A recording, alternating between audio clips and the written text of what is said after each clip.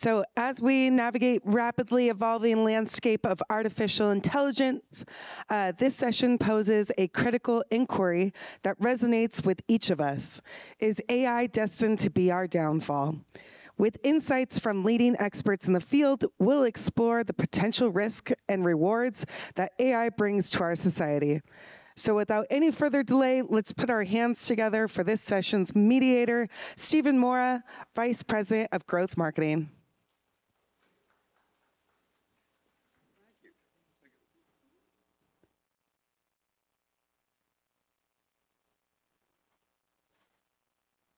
Thank you. This on?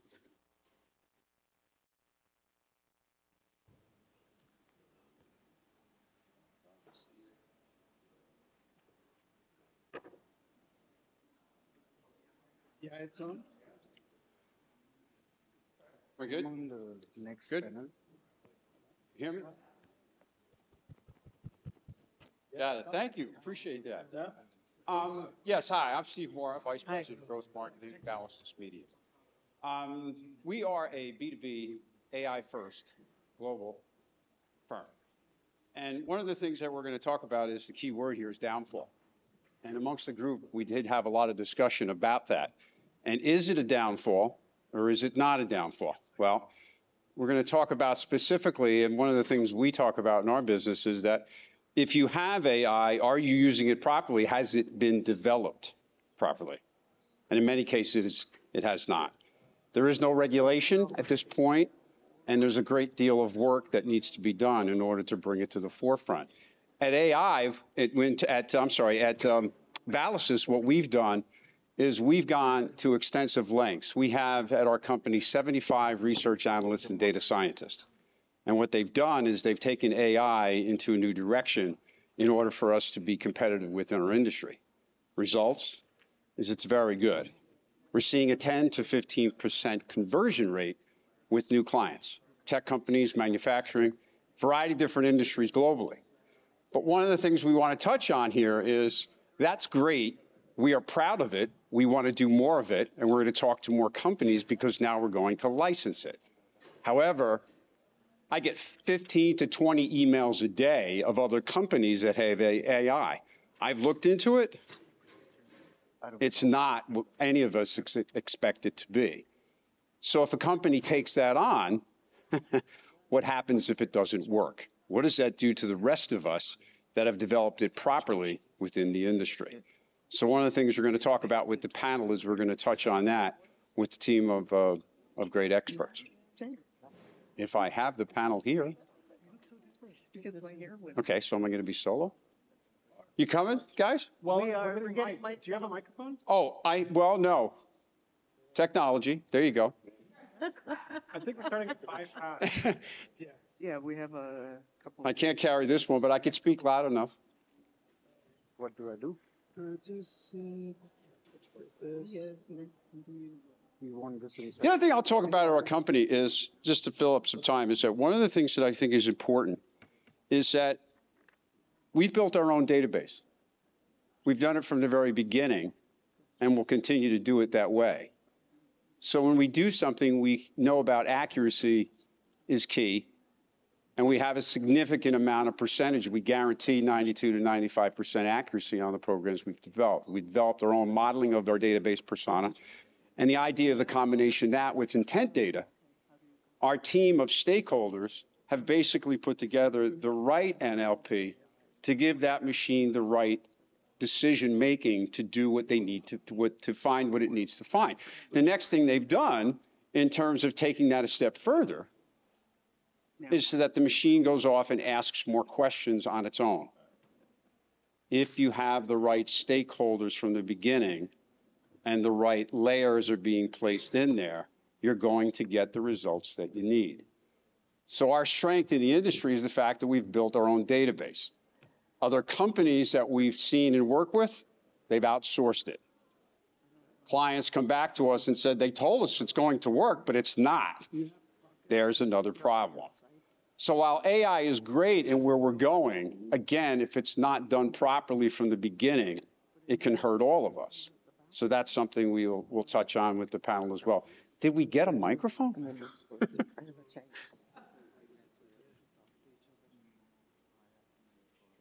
Maybe not.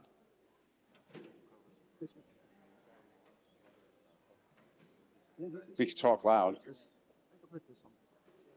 That's good. Can we take this as a spare and? Thank you. That's a good sound.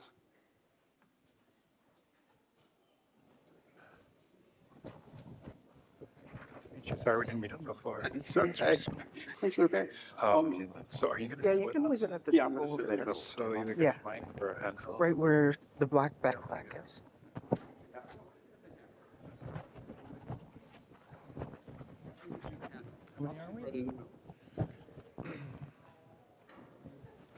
Sit here. I got this just like this. Yeah, let me know. Start out. Right. We might have to shift down one. We've got more. Oh, I get the goods over here.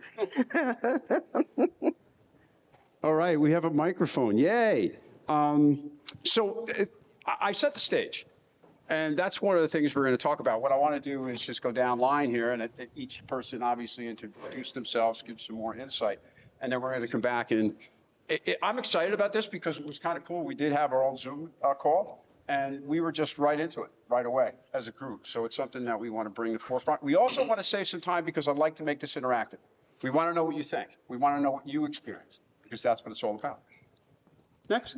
To introduce myself. Yes, go ahead. Do stuff, what you got, your title, what you're doing. that Oh, kind of okay. thing. My name is Krishna. I'm from CloudRec. We are trying to disrupt IT staffing industry. So I'm from CloudRec. We are trying to disrupt IT staffing industry. We're trying to leverage AI and do a lot of interesting stuff, which we will discuss as we progress this conversation. And I'm glad to be here and, open to more ideas from the panel. Great. Thank you, hon. Sandra Lewis, currently work for Accenture, been in the industry for just over 20 years. I am an AI, ML, IAM, et cetera, specialist. I would have loved to have been on the previous panel. They talk about a lot of the stuff that I talk about, but they said come and talk about AI, which I will do with the other great panelists here today. Hi, I am Arvind Kothari. I run a boutique investment and advisory office out of Bay Area. It's called Quest. We work with startups, small businesses, and nonprofits. Sector agnostic engagements vary from advisory and fractional positions to early stage investments and startups, as well as high value introductions. Happy to be here, and I hope this conversation is going to be as insightful for you guys as it is going to be. Hello, everyone. Thank you. My name is Luca Ceccarelli, and I'm the founder of AI Synergy Leadership, and where we're navigating the crossroads of education, AI, and resilience by facilitating AI literacy and leadership for students and educators and parents, guardians, for the betterment of humanity. So let's go back to that word downfall. Is it? I'm going to keep both feet in one realm each. Yes and no. Okay. That's fair. That's fair. Yeah, that's fair. That's fair. And I think from what we've heard on a lot of the other panels, I think it's probably something that's been discussed the entire time is some people agree that AI is a good thing, and then sometimes it'll be a bad thing. It just depends on where you're coming from. Now, with my cybersecurity background, I would say the downfall would be the people. And we've heard this the entire time throughout this conference, is that the weakest link is our people. And part of that downfall is also when it comes to AI is the mindset. And we've also previously discussed this as well. If you don't have a healthy mind and you're putting someone in the space of AI to do that work, then you may not get the outcomes that you're looking for. So this is, again, what you and I, Stephen, had discussed previously in our call, is that you have to ensure your people are, healthy of mind to do what you need to do. And also that sets into the programming of the AI and, all the learning mechanisms. Because if we're not teaching it to do the proper things, we will not get the proper outputs. How do you get the right people? That's the hard part, right? Because again, we're talking people are our weakest link, right? So again, we've had HR specialists. They're also using AI to do their, hiring. Right. So again, what are the parameters that are being used to do that hiring? Do you think age makes a difference? Well, I'm going to say no. Okay. No, I'm just, Because- college age, senior. Hey, you know what? I do a lot of mentoring Okay. of college and university students. Right. And again, I think humans need to be at the basis of all of it. That's our baseline. Exactly. We are our baseline. Right. Right? So we being older will teach the younger generations of what that baseline is. So when they come in and they bring AI, they know where their baseline is to start building up. And we heard that in multiple panels. Right. You have to have a healthy baseline. And I think people are at the forefront, humans are at the forefront of that healthy baseline, right? Thoughts? I think AI has more positives. I'm more optimistic. I don't think this is going to lead to any downfall. I think as long as we can put proper governance, and I think regulation is one other area, which I think are important. Going back to the human element, at the end of the day, what are you using for? What is your intention? What are your moral, ethical values around that? And you could use to bring a lot of efficiency in any kind of environment. Whether it is marketing, sales, building a company, or research. Actually speaking, everybody will become more efficient, but at the same time, it would also put a lot of folks who are not so efficient behind, because it will bring a lot of transparency. It will also bring a lot of speed. I think it will also bring new money to the economy, because you'll find more innovations, more entrepreneurs bringing new ideas, which means new businesses, which means new capital. But at the same time, your intent and purpose has everything to do where it goes. Right. Well, you mentioned something that we talked a lot about. Big concern of mine, as I mentioned there. Yeah. Regulation. Regulation. Yeah. There is no regulation. Yeah. Right? And I'm sorry to say, but if we wait for the government to do it, I will be dead. So, regulation, thoughts?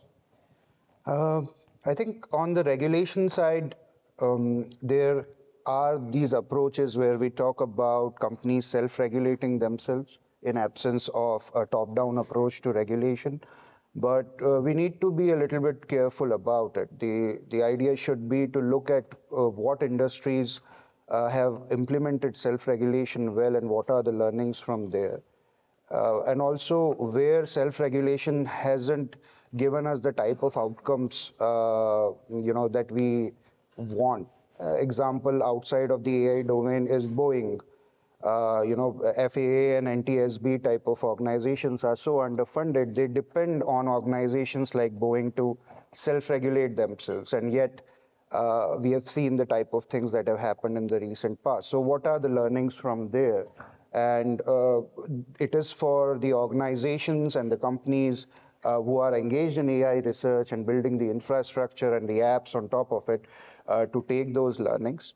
At the same time, about the top-down regulation, I think fundamentally we have to stop looking at or modeling regulation as something that is going to necessarily stifle innovation in this field and also in general. I think this idea that it is necessarily going to be a headwind kind of puts off a lot of things.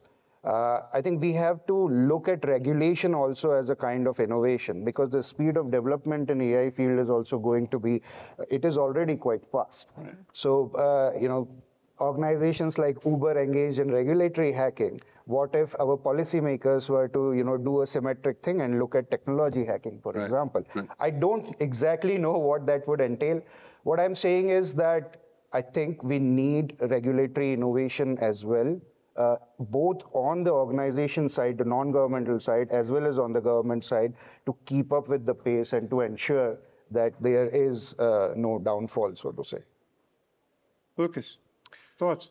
Well, I'm currently running a pilot program in Santa Fe, New Mexico, in a high school. And the program is called Philanthropic AI. And the aim is basically to teach AI literacy and leadership through engaging in a impactful project in your local community. So some kids are developing events, some are doing philanthropic donations gathering, others are developing apps. One kid is apparently writing the newest, a new kind of database code.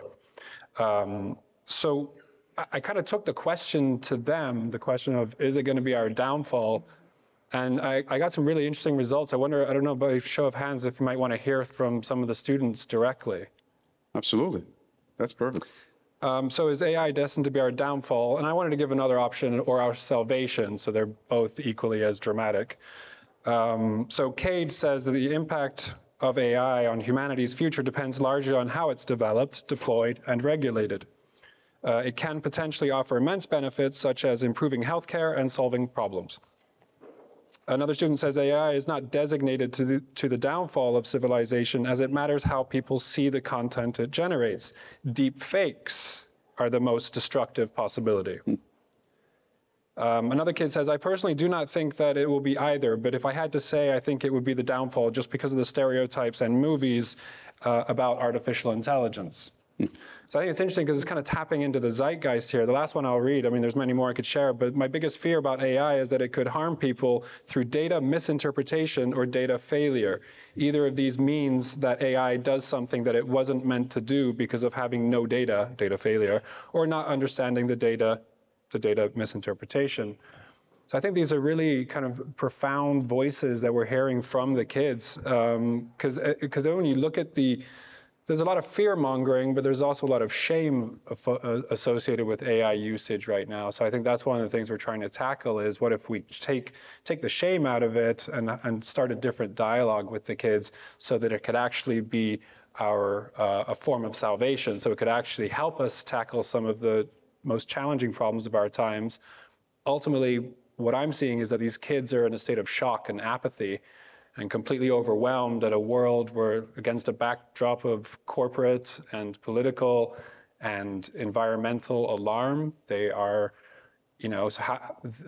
overwrought with fear. And I think a lot of us feed into that narrative. So what we're trying to do is flip that script into one of, hey, how can we use this? Maybe this is the exact tool that we need to get out of the dilemmas that we're in. What if AI can help us and create a synergistic dynamic? That's a great perspective. I mean, do you find that did they have solutions on their own? Do they have thoughts of what could be done at that age? I'd love to, Would you like to hear more? Sure. So what are your biggest hopes for AI? Sachi says, I hope that it'll be a helping hand. When I say helping hand, I don't want it to be our whole world. I also hope that AI helps improve our education and to grow more, excuse me.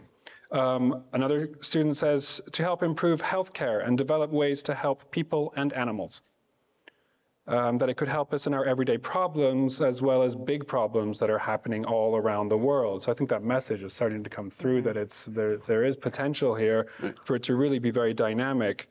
AI can be the most powerful tools in the history of humanity, says one kid. We're already using AI to generate models of climate patterns that work better than traditional methods 100 times faster.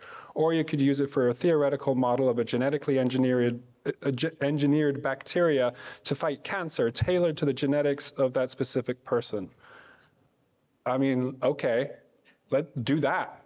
Let me get out of your way and do that. So, coming back to Sandra's point, I think at a certain point, it's the Gen AI natives that are going to teach us these kind of benchmarks. Like, in a sense, we have to jump out of the way and provide the safety, the regulation, and the literacy, and ultimately the leadership, so that they can change things in the world. Do you find that case? I mean, what do you do when you have a group of people that don't really understand it? We teach them. We teach them. Okay, yourself. That's all We teach them. Right. No, I mean, Right? But coming from, let's say, from Accenture's standpoint, is there a group? How do you do it at a corporation, as opposed to what's the key to that? Teaching. Okay, Training. training. Right? That's the only way that we do it. And it's by connecting with our own people Right. that we continue to understand this Yes. mentality. Right. Right? But again, to Luca's point, we should also be educating our young people, Right. taking it out of the office and taking it into the schools. Right. Not only educating the students, but educating the teachers as well. Right. Because I had a wonderful conversation with a group of people that are in the education forum yesterday. And part of the conversation was kids are using AI to generate their papers, Yes. right? Mhm. But here's the caveat to that. They use Grammarly. What is Grammarly? AI, right? Right. So where's the balance that we're providing, our young students to do their papers and use a tool such as Grammarly and not be penalized at the same time for using it? Are they Right. learning at that point? And also not Right. having double standards, because to that point, teachers are using AI to generate the syllabus and the questions and the Correct. answers and to do the reviewing. Correct. So at what point are we setting double standards that is very confusing? Yeah. And I think this is also an opportunity to rethink some of our old processes. If we feel that using AI in a particular way is not good, let's say for generating research papers, maybe we have to reinvent the process of doing research and communicating it for the new age. Right. Again, what are those solutions, or what is that going to look like? I don't know, but like the term Gen AI natives, I think some great ideas can come from people who are going to use it more and more, whether we want them to use these tools or not. I think that is where some of these new approaches are going to come. So let's take this as an opportunity to do away with some of the processes that are no longer relevant in the world today or are not going to be relevant in the near future, and usher in a new way of working. Yeah, but that would also disrupt the existing models, and it would also displace a lot of. Why would I need a teacher to teach me? So in some cases, not in every case, the information is out there. I question, I get an answer. I question, I get an answer. Why do I need to memorize? That's a concern. That is a concern. Right. So Right. it's greater than what we think. It's much bigger problem, or the solution needs to be a lot more broader than just addressing a single issue. Correct. We can say, teacher is using AI, your principal is using AI, your district is using AI, everybody is using AI, and you're not allowing the kid to use AI. So where is the line? How do you analyze intellectual capability of a student at any given point in time when that intellect itself is coming from some other source? See, the thing that I think about as I go back to our company, we have 75 of these analysts. Several of them do come from colleges and universities. And the discussion has been that they've had good teachers. Okay. They've had teachers. So when they go through a vetting process with us, they better know this backwards. And we take that right from the beginning. That's been the key to success. But you make a good point. We check them and we make sure that they have the right teachers. Do the teachers understand this? Do they know what they're helping them learn? And then my feeling is that yes, if they pass that test, now they're on our team because we want to make sure, because then that provides how we're going to build our company. Stakeholders that understand the process come together, but they've got to be the right stakeholders. The concern is that when you go back to companies that don't do that. Right. Okay. In our business, we have a lot of third-party companies. They sell that software, and as I said in the beginning, it doesn't work. So they come to us and say, "Can you do it?" Well, yeah, we can. Here's why. Because we've done it right from the beginning. The concern is no regulation. What happens if it's not done right from the beginning? It can be the downfall at that point. But who determines what is right and what is wrong? Nobody knows. Does it go back to the human and our experience? Does it go back to exactly as you just said? And hope, and you got to hope that it's done properly. But I still come back to that word regulation. If there's a regulation that I need to bring in the experienced people, then I do that. If there's a regulation that even on a school level, I have to teach the right way, then maybe that's, to me, that seems like it's the good start to take us to the right path. You have to teach the teachers to teach the right things so they produce the right students for us to hire. Right. Thoughts? Yeah. Yeah. Well, I was just thinking, well, we could play devil's advocate and just throw a wrench into the whole thing and go, who says that it's right, right? Right. Because again, there is no regulation, there is no framework. So who's to say that you, me, anyone else on this stage or anyone out in the audience is doing the right thing, right? So again, 1 foot in one realm, 1 foot in the other realm. Right. And it has to do, I think, with the business that you're in and what you want the outcome to be. All right. So if we question what the outcome is we want to be, I can speak in our business. Our outcome is to get companies new clients. Okay. So how do we find them? Well, we find them because of the things that we've put in place. Now with the overlay of the AI, the detection is there. It's higher. One thing that's constant is markets are going to change. In our business, markets are going to change all the time. Actually, in our business, any business. So, so can you predict what the change would be using AI? Yes. So because that is the advantage of using AI. Exactly, because the AI, it's the cherry, it's the top of it all. Exactly. Because if you bring it to that point properly, then the AI is going to find, again, as I said before, machine learning, now the machine is going to go back and question itself. However, it's got to be the right input from the beginning. That's the concern. Exactly. And that's where I think hopefully that's where it needs to go in order to be. Now, the other thing too is I think now when you've taken it to that point, what we are doing is we are going to work with a client, but we're also going to be with them directly. If you're going to license it, we're not going to give it to you, sell it to you. I don't believe in sales. We look at helping companies. If we're going to do that and we're going to help them, we're not going to say, okay, call us if you need us. No, because then it's the collaborative use of the assets. What the client is looking for, what we've developed, you put the two together, now you have a success story. I still have this thing hanging over my head that says regulation, okay? Because in our business, we have GDPR rules, we have ethics, we have all types of things that we have to take care of and be concerned about, or else there's serious fines, as there should be. Yet, what happens to the company that didn't follow that? They sell it and then off it goes. So I think companies have also accumulated enormous cash piles to deal with the fines after the fact instead of regulating themselves. So regulation does seem to be kind of a linchpin here.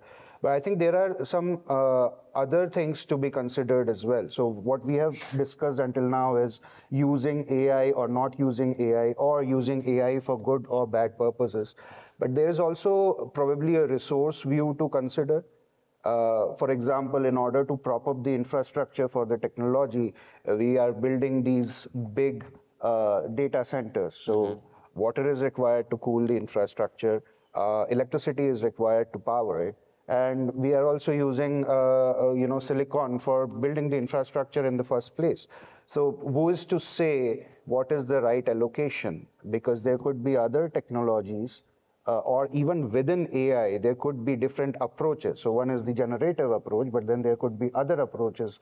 So what is the right resource allocation for those type of things? And even on top of that, resources like water and electricity are fundamental needs of the society outside of them being allocated for propping up these technologies. So those type of considerations are also important, because it might not be that somebody used AI in a good way or a bad way that leads to a potential downfall. It could be that we prop up the technology using the resources that are already scarce in certain places, or maybe are going to be scarce across the world.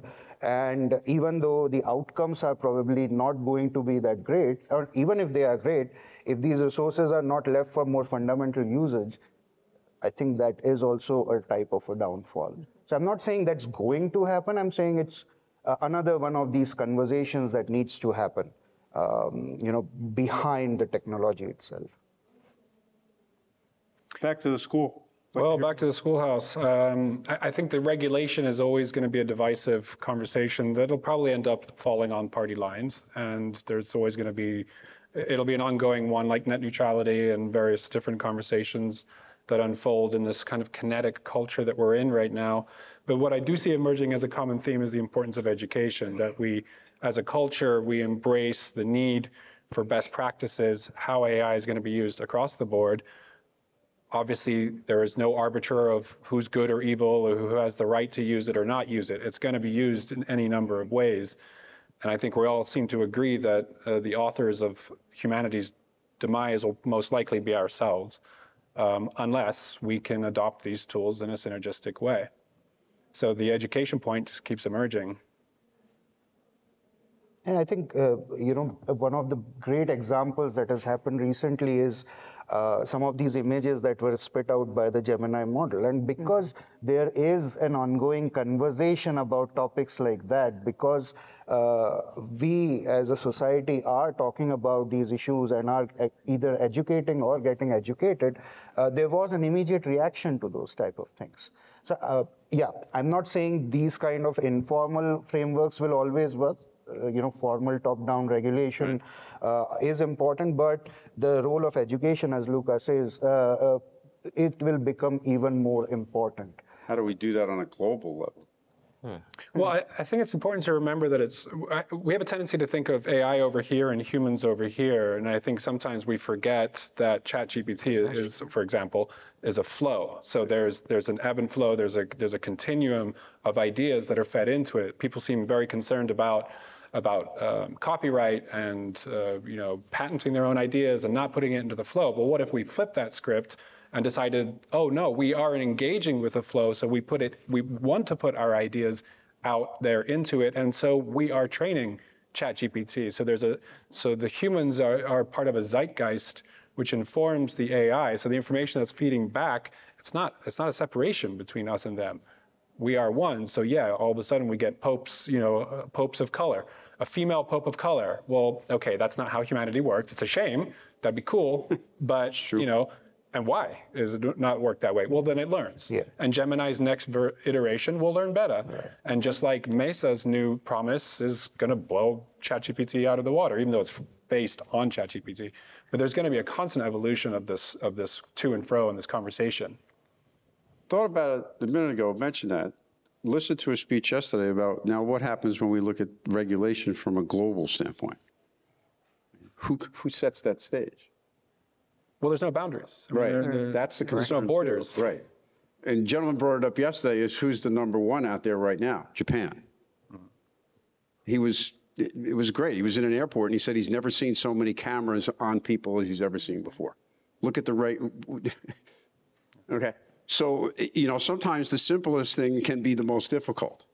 Mm-hmm. Who regulates that? There is none. Yeah. Okay. Who owns who after all of this? There is no way of guiding that. A concern, major concern. Any thoughts on that from a global standpoint? I mean, Accenture? Yeah. I mean, we heard it yesterday from the panel as well, is that in North America, we're regulating ourselves, but then the rest of the world isn't regulating themselves. Yeah. Exactly. So then how do we make that work for us? Right? If we're over-regulating and we're constantly worried about it, but yet the rest of the world isn't, then How do we resolve that? We're going to be buying from them. Yeah. That- Right? We're going to be buying from them. Yeah. You know, and that's not what we want, It isn't what we want. obviously. So again, it comes back, who's setting the regulation and the standard? Who do we think should? Think about that. If it's on a global level, even from, you know, you go from the school to the corporation, both sides, I like that, is that where does it begin? Who sets that stage? We work with our clients hand in hand, just like you do Right. with yours, right? We call it the white glove service. We do not leave you alone. That's the way it Right. should be, yes. And again, we have to understand the use cases. What use Right. cases is our client trying to solve for Right. that we have been hired to do? We are the experts. Right. We are the specialists. We have been the people, the entity, the company they've come to. Help me solve what I need to solve, right? So first, it's by listening, understand the use cases Right. or the use case they're solving for, right? And then we mesh that together. So again, back to Luca, it's not a separation. We need to work together.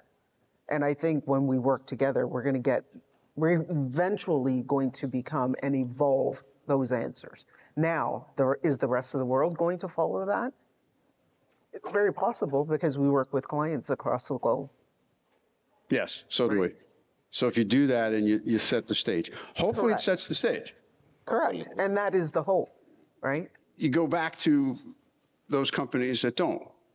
And I don't know it's not unique to AI. It's not unique to the digital isn't. business. Correct. It's not. It's in every business. But So do they lose a competitive advantage by not adopting to these best practices? eventually, Okay, so be it. So Yeah, so in right. a sense, from if you look at from a competitive angle, you have 10 companies in an industry, Right. and like you said, 4 or 5 companies, they're not leveraging AI, they're not doing all the right things. They're selling the software to your clients, but 1 or 2 companies are doing the right things, Mm-hmm. and then again the clients have to come back and revisit everything, right? So eventually they'll be out of the business. Mm-hmm. How long can you sustain that way? So that becomes an issue for companies. I bought into something, I believed into it. It was going to happen. We planned it. We put all of our resources into it, but we didn't buy the right product because we were sold, as people could say, a bill of goods. So the market forces will determine Yes, a lot of things that we're discussing. right. So again, maybe teaching that at the school level is a good start. Doesn't mean that everybody's going to be straight up and be honest when they get into the corporate world, because money plays in the theater. Well, and that's why, yes, for us, teaching AI literacy is a means to an end that's actually has nothing to do with technology or AI. It has everything to do with leadership, which has everything to do with integrity. That's all we can hope for humanity, that we can navigate together, and those who are trying to make the world a better place do so and rise, and those who are trying to contribute to its demise, may they go away. But there's always going to be those forces at play. As long as you can keep it at that, right? It's a means to an end. It's not an end in itself. So you can use that to reach whatever are your goals, right? Quicker, faster, in a more efficient way. It also goes the other side, right? If you're going in the wrong direction, you can go there very fast. Yeah.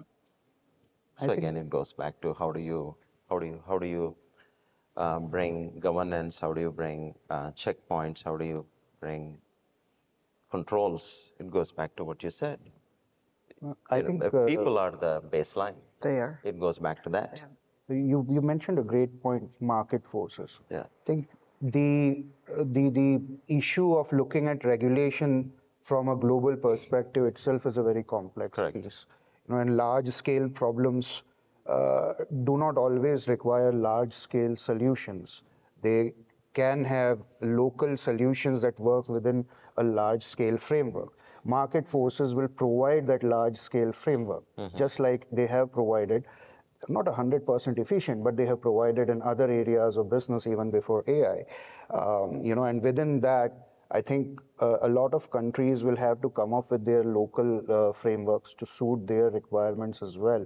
And it's also about how the population or the professionals in a particular locale is perceiving AI. For example, this report came out from Axios, where AI is considered to be helping in productivity a lot more, and that is how it is perceived, a lot more in some of the developing countries as opposed to in the West. So when these type of differences in perceptions are there, we do need to look locally at some of these issues, and then the larger global framework is, as you mentioned, market forces, and also momentum that is generated by regulations like the one that EU has laid out. I think that could be a source of inspiration.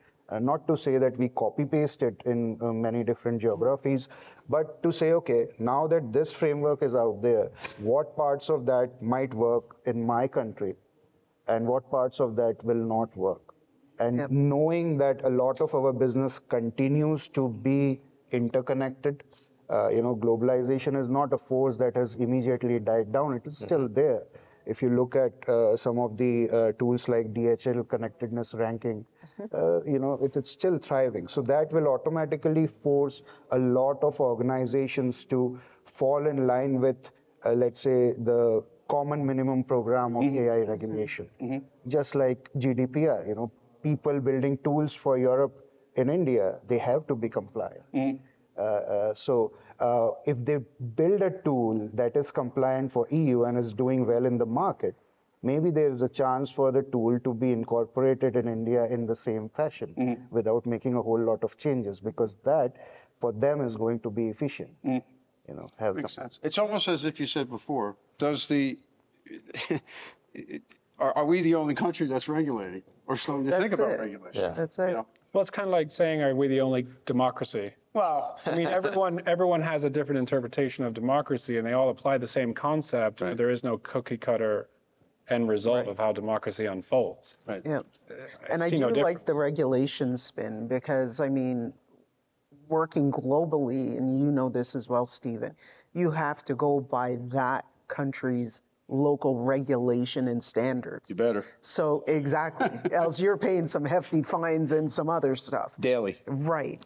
So again, that might be a place that we're also able to capitulate and start from and build, when we're dealing with our cross-border, cross-global clients, to look at their regulations and other frameworks they may have to adhere to start building in some of that regulation to AI and how we use it as a tool. I'm not sure how much time we have left because I know we had some technical issues, but questions? I'd love to hear from you all. What are your thoughts about this? Is regulation, do you see that as an issue within your business as you delve into AI? Have you looked at AI within your own companies? And what has your experience been so far? Please. Do you have mic? Do you need? No. Okay.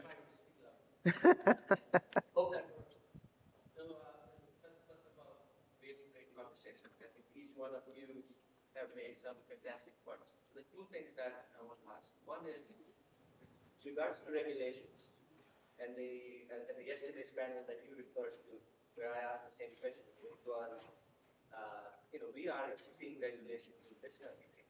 And someone made a remark. So China isn't regulating. No. So I think we can get ahead of us. So in my view, it's not so much who gets ahead at this moment. It's really about what's the mindset behind using AI.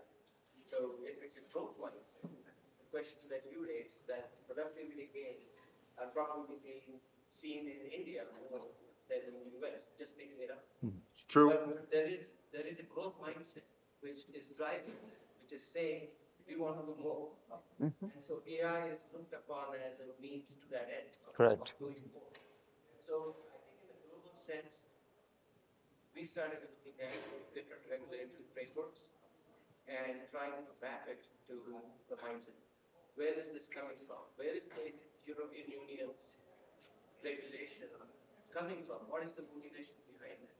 And so that might help figure out where these regulations regulations are and what the impact is within boundaries of the country or if you want to do business there. So I was going to ask if that made sense. No, it does. And No, I'll it tell does you, make sense. Yes. It does make sense. it makes perfect sense. And I'll tell you it does, is that what we're doing is that as we work globally, okay, we have separate agreements with companies globally. I mean, they've been looked at by attorneys to make sure our attorneys and everything we're doing has to go with each country, each region within each country. I still go back to that question: who's regulating that? That's a problem. Okay, and if you say that, you know, you think, well, I'll just do it now and I'll get away with it. Yeah. They can. I mean, I was in digital outdoor. Okay, I worked for CBS Network. And one of the things that some of the major cities put together is when it comes to digital outdoor, now where's that regulation? And if you do things on certain buildings, the city said, well, we're going to sue you. You know what the company said? Okay. Want to know why? Because I'm making so much money each month. I don't care what you sue me for. Right, it's like you were saying. Yeah, exactly. You know, accumulating so many cash piles. But I like the way you phrased it No, about it's a good point. growth mindset. Right. Yep. You know, a fixed mindset versus a growth mindset. And you could almost imagine it on a little 2x2 where, you know, different parties interacting with each other. Yep. Is the government approaching it from a fixed mindset versus a growth mindset versus the organizations that are developing AI who are probably generally thinking about it from a growth mindset? And different quadrants will lead to different types of regulatory requirements or innovations. At least that is the thing. I think in general, I would presume that approaching the use of AI from a growth mindset is useful in determining where the regulations are or how the regulations are going to come up. It's a bit like the game of Minesweeper that used to be there on the old machines. Unless you go on selecting things, you're not going to be able to identify where are some of those mines. And there are going to be failures, like the failures that have happened with other technologies.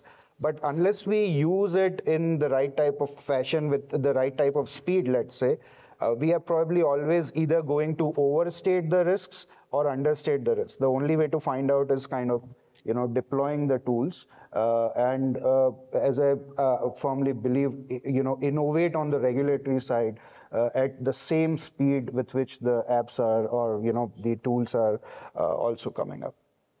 I love the question and bringing the notion of mindset into how we're using AI and echoing the fixed versus growth mindset.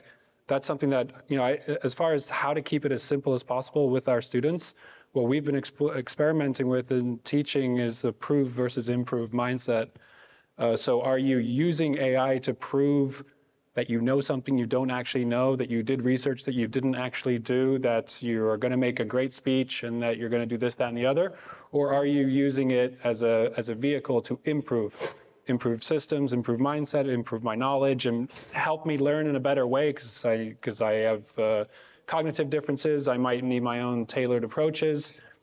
Improve versus prove, and that's I find that very helpful. Now, that's not necessarily on the regulatory level. It'd be great if it were, but on the educational level, perhaps. Do you find, too, what about ethical concerns? Ethical concerns. Yeah, we all goes back to what is the intent. No, intent and, so I agree with you on the intent, right? So again, you said the regulation is also based on the intent, right? So are you playing to win or are you playing not to lose? So that can change everything, right? So, yeah.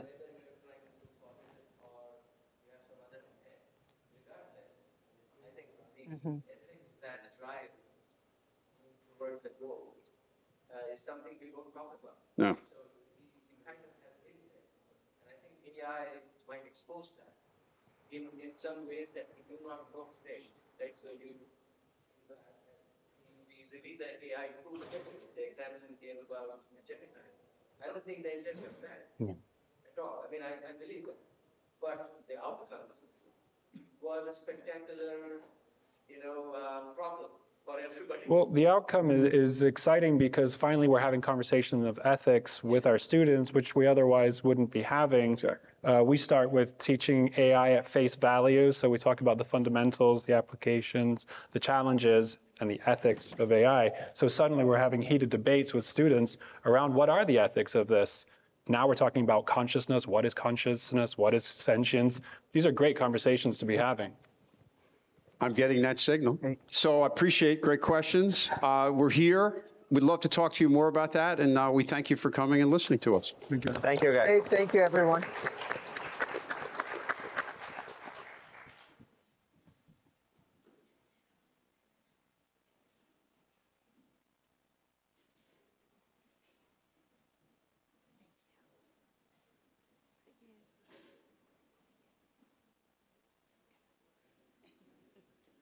One more time for our panelists. That was great.